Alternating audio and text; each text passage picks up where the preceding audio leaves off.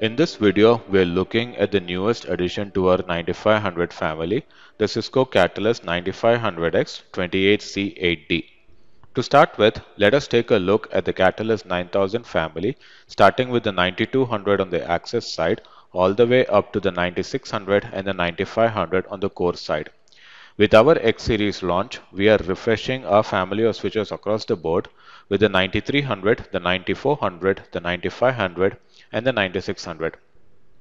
The 9500X 28C8D is our fixed core offering powered by our in-house Cisco Silicon One Q200 ASIC. This ASIC is fabricated using a 7 nanometer process, which gives us extremely high performance at low power footprints. A single ASIC provides 12.8 Tbps of switching bandwidth with a total switching capacity of 8 billion packets per second. So here is the X factor. The 9500X, 2 times the switching performance of the 9500 high performance switches, 10 times the routing scale, 8 gigabytes of deep buffers, and hierarchical QoS with a virtual output queue forwarding model. Now looking at the switch, we have 28 QSFP28 ports with speeds of up to 100 gigs and 8 QSFP DD ports with speeds up to 400 gigs for a maximum bandwidth of 6 terabits per second. Each port can operate at line rate without any blocking or oversubscription anywhere.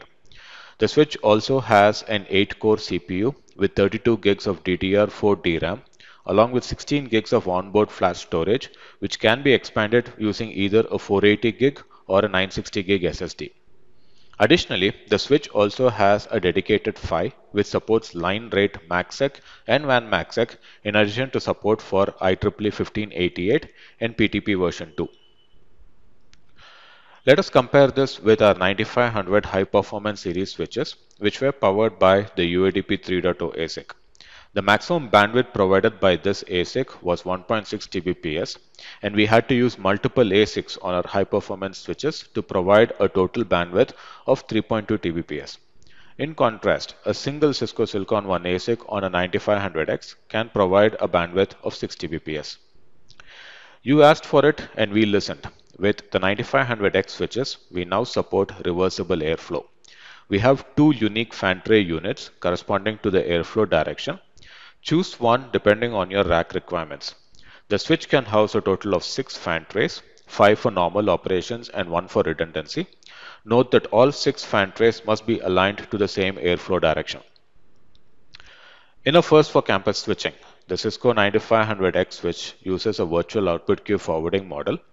With this model, the switch builds virtual queues between each ingress and egress and forwards the traffic based upon a credit system.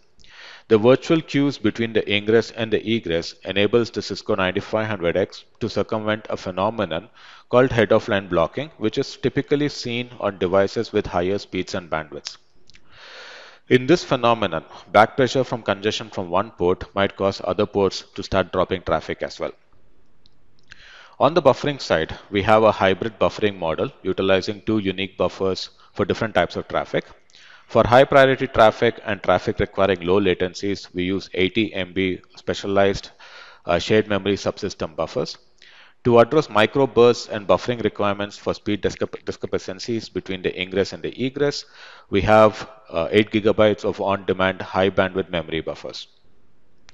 With the VOQ architecture and hybrid buffering, along with the high route and max scales, the 9500X can now be positioned as a core or as an edge device.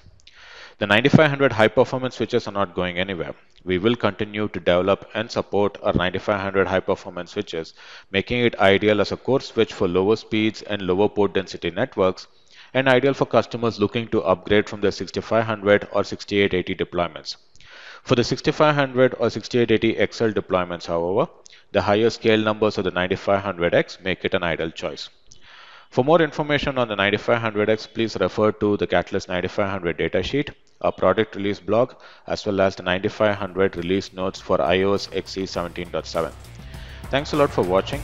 If you found the video helpful, please do click the subscribe button and click on the bell icon to be notified when new content is released on this channel.